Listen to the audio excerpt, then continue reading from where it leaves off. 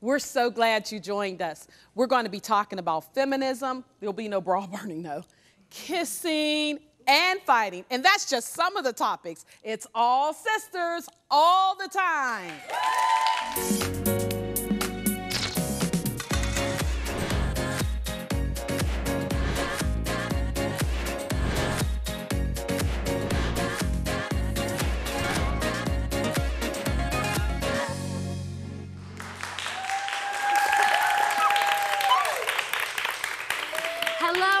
Hello to all of you at home. We are sister to sister. So glad that you're with us today. I'm Kathy. Our sisters, Corey, Roxanne, Flo, and Amy. We tackle the tough questions, real questions from a biblical perspective. So you're going to love this. Girls, you ready? Because we're ready. We were born ready. You are born ready, Yeah. Miss Amy. Listen to this question, because I think you all are going to have something great for us. Feminism.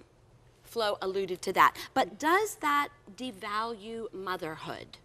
Has the feminist movement?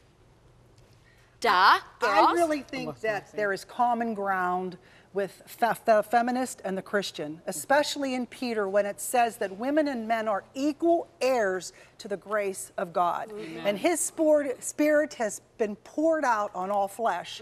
And there is a part of parenting that's called attachment parenting that biology and psychology has embraced, which says that the female body was made, the biology supports the fact that childbearing, and the psychology supports the fact of bonding with the child early in infancy. I'm following you. Are you following? Yeah. I think in the end the truth will prevail and triumph. Well, what's interesting, have you ever heard feminism and Christianity put together like that? I haven't. Oh, absolutely. That's good. I think somewhere along the line, equal rights turned into sameness. And I don't think that's what it's about. I think that we can have equal rights, but still have very different roles as men and women. Are there crossovers? Yes, but I do think feminism has devalued motherhood. I do too. For the very, just the very fact that women are getting married later, and our bodies are only made to make babies for a certain amount of time. So that's why we're having so many fertility issues, and women are having to fight their instinct, not all of them, but to want to be mothers because they have to have these careers and climb the ladder and fight equality. I think it has devalued motherhood. Who's the movie star that wrote, I'm looking for my Prince Charming, every woman needs a prince? Kirsten Dunst. Okay, well she's a big time. Yeah. I think, growing up, my mom and dad were like, Amy, the sky's the limit. You can do anything. Anything that you put your hand to is going to prosper. And so to have that down deep on the inside of you, and then to grow up and be like, well, you can only be a stay-at-home mom, saying that that's only success, or just going into business is success. Why can't we be a great mom and a great business girl? Why can't we be whatever God has called us uniquely designed to be? But Amy, that looks one like. group honestly fights with the other group. It's terrible. Yeah. And I'm sure at home you've experienced this, or maybe you're identifying with what we're talking about. When I was the shop and save lady, and I was in a grocery store at one time, and a little girl was doing some homework sitting on the bench, and I said, oh, let me see what you're doing. And then the mother said, oh, I wouldn't think you would even know about homework because you're on TV. Oh. No, really. So I believe that women that stay home deserve the attaboy and deserve to be raised up.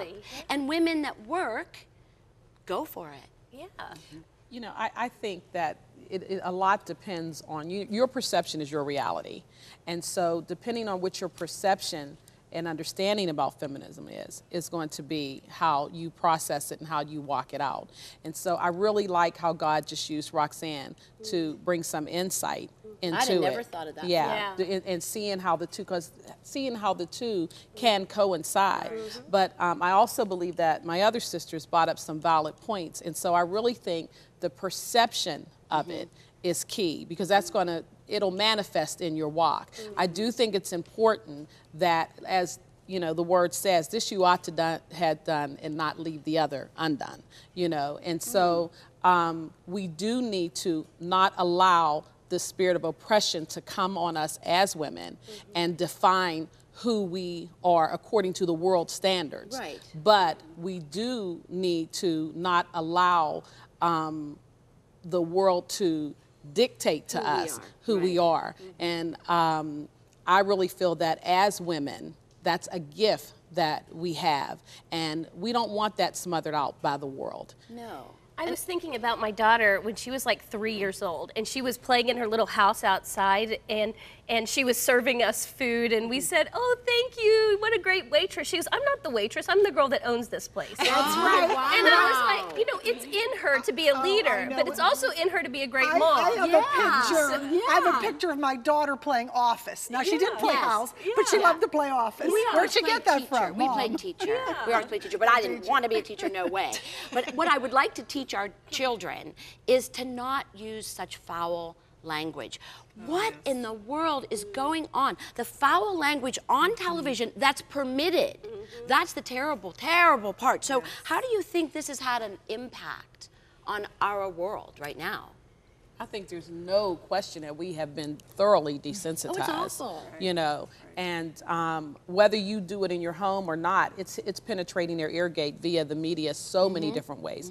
Television, music, all of that. And so, you know, my father used to have an expression, and it was an ignorant man's way of expressing himself is through cussing. I love that. You know? And that's so the wisdom of flow. Yeah. Nice, The nice. flow zone. The flow zone. So when you lack vocabulary, you lack the ability to express yourself, you will resort or retreat to that manner of conversation, and it's certainly not becoming of us as Christians. And the Bible says bad company corrupts good morals. That's right. So if you are exposing yourself to bad language, what is going to come But it's into you? inescapable. It's in the music, Yeah, it's in the it's movies, really- it's on the TV. It's like on our normal family TV channels. It is. What they're allowed to say now that they didn't say when our parents were, and I was little. It's big difference. Big difference. Life and death are in the power of the tongue. And they're designing their world with their words and these words of hate. And I think about my little son, Judah, he's 6. He said, "Mom, I said 5 cuss words this week. I said the S word." And I said, "What is the S word?" He goes, "Stupid and shut up." Okay. Pastor's kids, No, pastor's stupid kids. and shut up are okay, kind of, but not really, but kind of, you know, in this weird way. Oh, Amy, you have to be so That's proud. so sweet. You have to be so. I'm so proud of my children too. But what do you do when your children move in together? What if you have a son, and they move in together? And what do? The world is saying that it's okay. How old is too old to spank? Yeah. Like, I'll be moving in with you, or Good one, you know, Amy. I'm going to step in the middle of that as much as I can, because that's just a path that's probably not the healthiest path for them. But look at what's happened in the world. Yeah. Look, Bible It's the talks norm. about Yeah. Jesus, God says to us in Isaiah, "Come, let us reason together." There's a point in your child's life where you do have to use a fair amount of reasoning with them. And I read an article at crosswalk.com that quotes the American Sociological Review, which some people live together don't want to read. I've never even heard of it. Disillusion rates of those who cohabit prior to marriage are nearly 80% higher than those who do not. We have to show them the facts, the statistics about what they're setting themselves up for. Failure. Why do they feel like they have to live together to get to know each other, sleep together before they get married? Right. Because the That world mindset. I believe the world has prioritized things differently. And so even though we have the word, see, we're committed. We've given our lives to the Lord, and we are allowing the Lord the opportunity to work in us. We're yielded. But your children are still shaping. Their wills are still being shaped. Their spirit is still developing. And so they are influenced by the world a little more. But they're saying how they need to know each other before they get married. The thing people do not realize today, I think, is that we're all imperfect. There are going to be problems. That's why the divorce rate is so high. As soon as a problem comes in, it's like, oh, we're not compatible. Well, do you all agree with that? Does the audience agree? This is why, with applause, this is why, thank you, this is why the divorce rate is so cuckoo, And out of whack. we've thrown the 10 Commandments out. The 7th commandment, do not commit adultery. I like what Joyce Meyer said. She said living together, sleeping together before marriage takes the wow out of the marriage. I like that. And it does. I like that. Yeah, but I have another question marriage for is you. wow. Oh, please. This is our wow girl. Yeah, everything is Amy. wow. Wow. But I want to ask you, what does it mean? This is a really good question too, because to be in the world but not of the world. I think about the verse in the Bible that talks about us being salt. Salt Yes. and to be a seasoning. Salt doesn't have to become the food, it is seasoning. You add the salt and it changes the food, not the salt. good. Yeah. So that's what we're called to be. Corey, did you write that? I did. I love it. Yeah. Write that down, somebody. Right. Wait, they're gonna applaud again. I thought of that in the car. Thought of that in the car. No, seriously, I just think that we are in the world. We can't hide. We're in it. And good But flavor. we are a good flavor. We are the flavor that God gave us. And we're all a little different flavor. Yeah, this old hymn or old gospel song I sang when I was little, like, this world Go is for it. not my No, home. let's hear it. Let's hear Well, I it. can't remember it. Yes, you can. This old world is ain't my home. Like, we're sojourning to get to our ultimate home. And while we're here, we're going to make a huge difference for Christ. And we're going to be his hands and feet on earth until we get to our ultimate destination, which is home in And heaven. we're not going to hide ourselves from the world. No. We're going to be out there in the world because gonna rock. Jesus loved the world. He gave his life Right. for the world. Right. So we're going to be in that world, but we're not going to let the culture penetrate us that it changes us in a negative way. Right, and I just want to be what Jesus is for, not so much what Jesus is against. And I know I've said that to us Yes. before, Yeah, that's great. and yet as Christians we have a challenge. right. Flo. Well, I believe that we are ambassadors passing through, and I think an ambassador represents well where they come from. Right. And I agree with everything that has been said. I really believe that we cannot afford to lose our flavor. No, we I love cannot that. allow Right, for right. our oil to go low and our light to go dim. Good. I like that too. Audience loves it. Audience loves it. I hope that you like what you've been hearing here on Sister to Sister. And don't go anywhere because we have some more great questions for you with great answers. Women real from a biblical perspective. So stay right there. We'll be right back.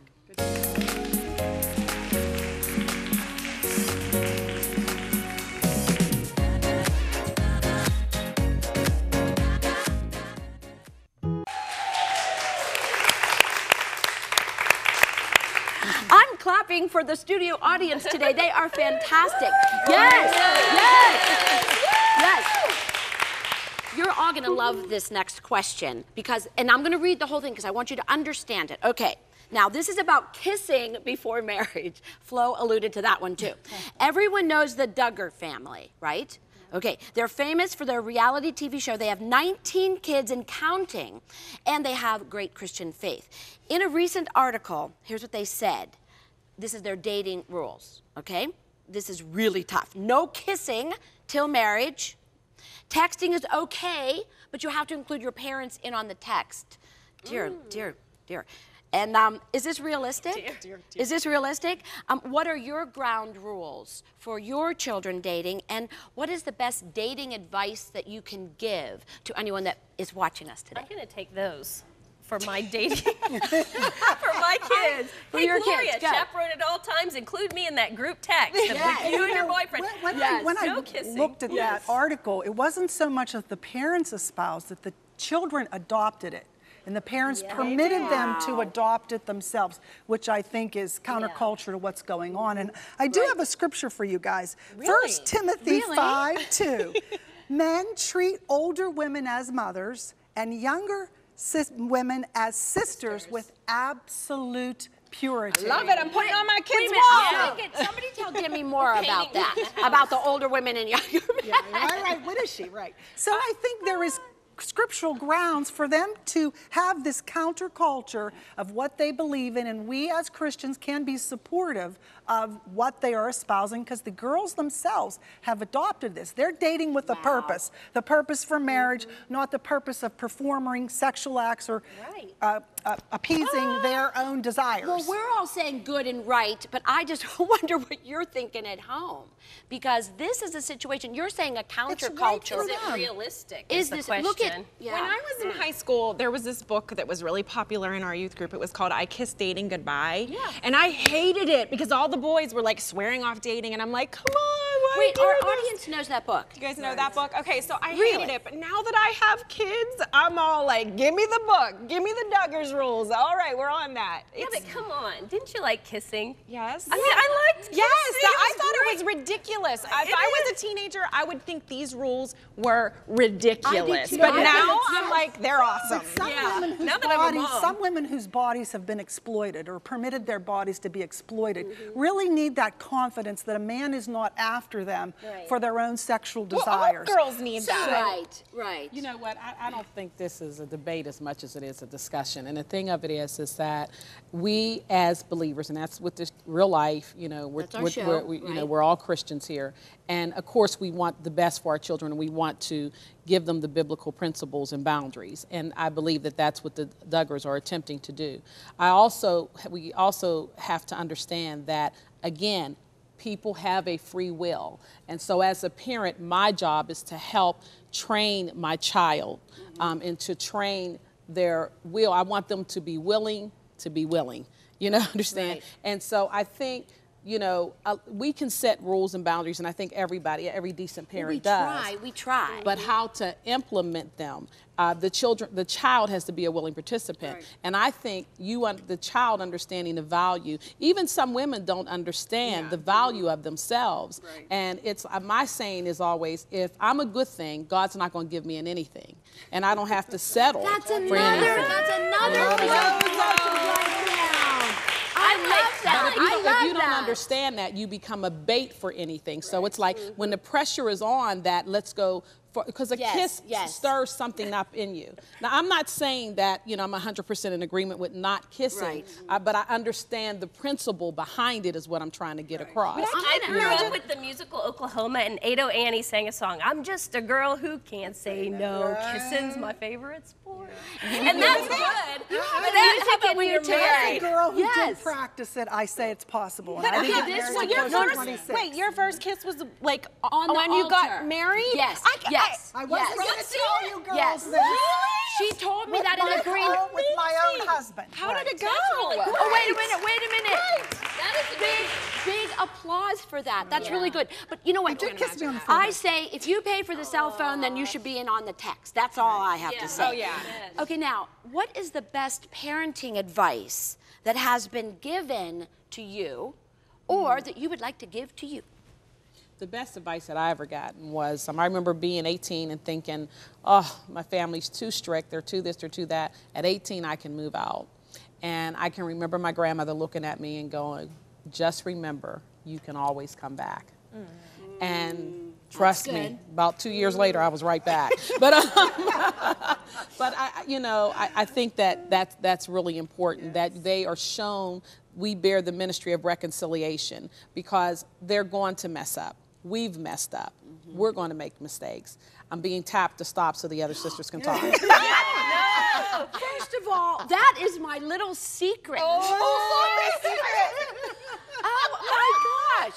I say this, children learn more from what we do than what we say. That's right. That's right. And I mean, I have to bring a Bible verse in. Go ahead. I Jen, have go to. for it. Proverbs 27. Love it. Or, I'm sorry, Proverbs 22:6. I'm cheating. Train up a child in the way he should go, and when he's old, he won't depart from it. Amen to that. We have that And in our the reason wall. I'm tapping is I really want to get to the next question because it's so. All right. We won't give our It's my secret tap. I'm going to do more than tap you. Oh, no. Next time. Here's what I want you to talk about. AYS adults? Oh my God. No, it's I love my sister so much. It was a love. It was a love tap. Love. It's gonna be a love punch. Here's what I want to talk about because it is so in the news and so important. And it's about the recent school violence. And we are in suburban Pittsburgh, so we experience this in a big way. Your school district, Corey. Okay, so what do you tell your child if they're being bullied? And do you fight back? Should you tell your child fight back?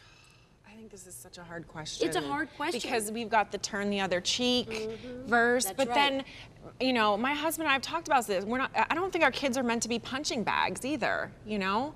And I don't know, I want to know what you guys say. For once, I actually am like, Well, no. I need to know. You have no opinion. I don't think you teach your child to fight, but you should teach them how. And what I mean by that is all fighting, all fighting is not physical. Right. So, and we're living in a day and age, it used to be, Most of you it's know, not. it used to be in my time that, you know, if you fought somebody on the playground or whatever, whoever got the best of whoever, and that was it, and you were done. Now they're fighting with knives and guns. They're taking And lives. texts. They have And words. They have done away Words. with that. And so when that happens, now you really need to get authorities involved, whether it's the school principal, Right. whether it's the counselor. Maybe you can sit down with a reasonable parent if you can find one. Right, And right. I love what my son did, and he came home and he said, "Hey, Mom," I was saying, "Who are you sitting by at lunch?" And he said, "Well, I'm sitting by this boy." And I said, "Oh, that's not your normal friend group. Why?" And he said, "Because he's being bullied." And so I was like, how about we raise the when kids the audience clapped that are back. going out to sit by the bullied kids? And that's actually what the bullying Right. programs in That is schools, beautiful, they teach the children now to support the person being bullied, Yeah. telling Right, them that right. you can help someone else. Right. And children have to be careful. Parents need to know what their school policies say, because some Right. policies treat that child that also punches back as equal perpetrators. Right. So And you have to be Roxanne- careful with physical violence or What's physical... interesting, and what I want the studio audience to know and our audience at home is Roxanne is an attorney, but she is also on the school board of her local school. Right. But before few other we get out of here and get home, you at home, I want our girls to tell you, what is the best gift that you've ever received? And I think hanging around with pastors' kids would be a great gift. What do you think? What do you have? I asked our producer if I could share this poem. My best gift was a poem from my husband. Okay. For my Valentine, this is from Alan. You left your home, forsook your dreams, you even changed your name. But through the years, I am the one who's never been the same. You showed me how to laugh and cry, you helped me learn to share, and opened up a world of joy I never knew was there. Love must be blind, it has been said, for faults it should ignore, but you have seen me at my worst and love me all the more. If my heart could reflect your soul as a mirror does a face, the world would marvel at the sight of beauty, truth, and grace. Wow. Oh God, how I remain amazed that I should have this life, for only I am blessed to claim Roxanne to be my wife. Oh my gosh! Wow! My biochemist, scientist husband is a literature. That is unbelievable. Beautiful. And so that's my beautiful. favorite. That is amazing. I don't think that anyone could really top that particular gift. So I'm going to say we're going to be right back because Roxanne is coming again. Sister to sister, stay right there.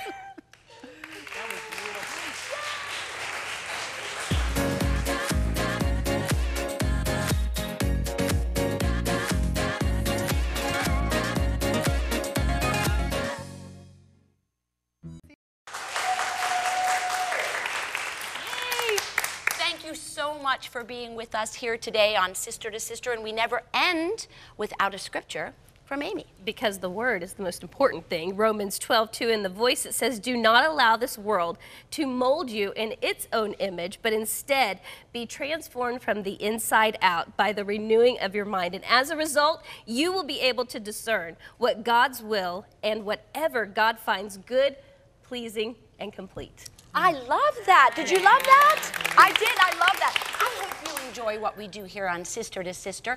And if you would like to contact us, it's very easy. s2s@ctvn.org. Facebook us. We're on Twitter. We're all about it. Yep. We have another saying here. It goes like this: as iron sharpens iron, so does the countenance of one woman sharpen the other. See you next time on Sister to Sister.